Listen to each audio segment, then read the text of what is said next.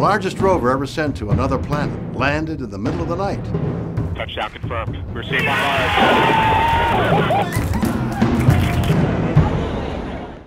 During her 2 Earth-year primary mission, Curiosity will tell us about Mars geology, weather, current radiation levels, which are key to sending humans there someday.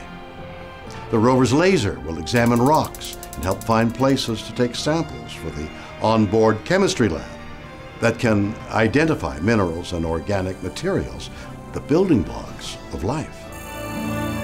This nuclear-powered 1-ton rover will take us ever closer to examining deep layers of history and perhaps closer to an answer to the ancient question, was there ever life on Mars?